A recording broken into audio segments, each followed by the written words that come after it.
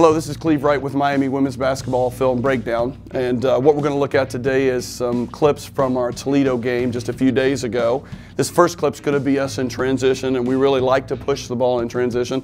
Lauren, our point guard, Lauren Dickerson, our point guard, does a great job of doing this. So let's roll the film here. We can see her pushing it up. She hits the trail. Our post player, Savannah, posts up inside. We go inside, outside.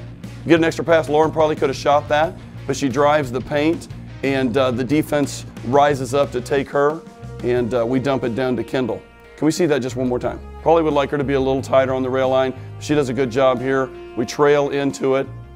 Love it that we look inside. That probably could have been a shot by Lauren. The pass could have been a little bit better, but the defense rises up, and Lauren makes the right decision. Kendall's able to finish it. Now, this next clip is one of the sets that we run in our high on-ball screen offense with Lauren, and you're going to see the defense, let's go ahead and roll it. You're going to see the defense is going to go underneath, and when they do that, Lauren does a good job of pulling up. The post player, and we'll run that one more time, the post player doesn't come up quick enough, and Lauren is very comfortable shooting that shot, so she's able to knock that down.